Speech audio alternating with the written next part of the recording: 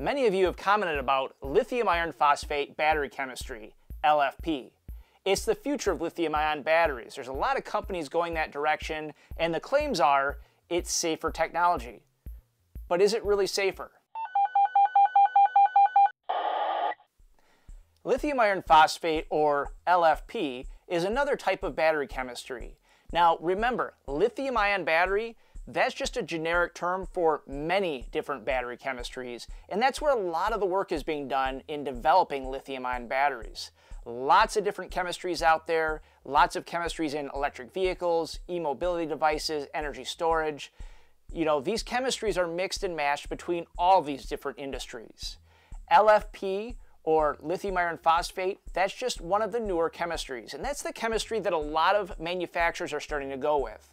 Now, one of the most common videos that I keep getting linked in the comments is from BYD. If you're not familiar, BYD is probably one of the largest battery manufacturers out there for lithium-ion batteries, and they're a Chinese-based company. Now, their new Blade battery is lithium iron phosphate chemistry, and there's tests out there side by side with the nail penetration test showing that their batteries don't fail. I've got my suspicions on what's going on in these batteries. You can see some of my other videos, like why state of charge matters, for example, and that might help clue you in on what's going on. But ultimately, these batteries can fail, and these batteries can fail catastrophically. They're no different than any other lithium-ion battery chemistry on the market today. Now, UL, Fire Safety Research Institute, has done a number of tests on different battery chemistries causing these batteries to fail. And what they found out is, yes, in a way, lithium iron phosphate, LFP, it's a little bit safer than traditional battery chemistries. A lot of battery chemistries, when you start looking at lithium-ion batteries, they start failing around 300 degrees Fahrenheit. Now with LFP, that number's kicked up just a little bit, right around 400 to 500 degrees. Now what's actually failing is the separator material.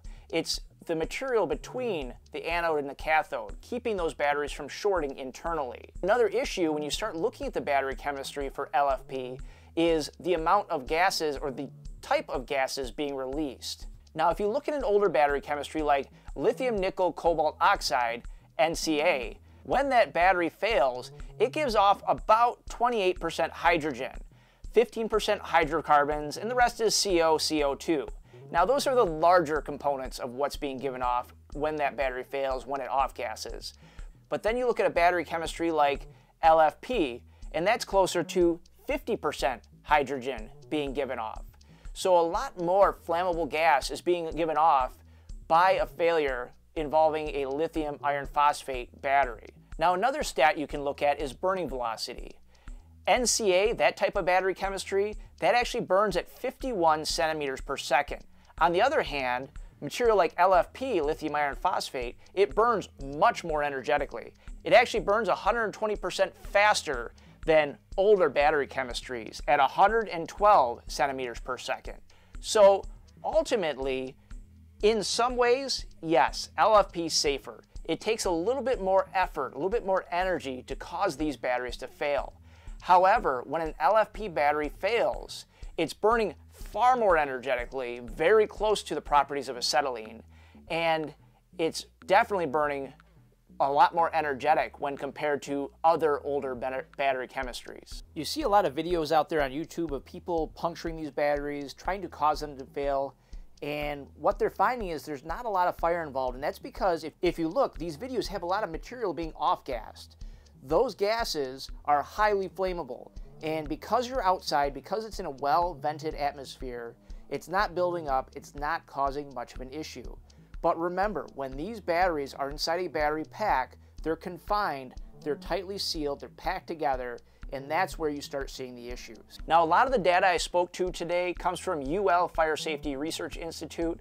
I really recommend popping over to their website. If you want to do a deeper dive, look at the data yourself, and come to a better understanding of what's going on with this type of battery chemistry.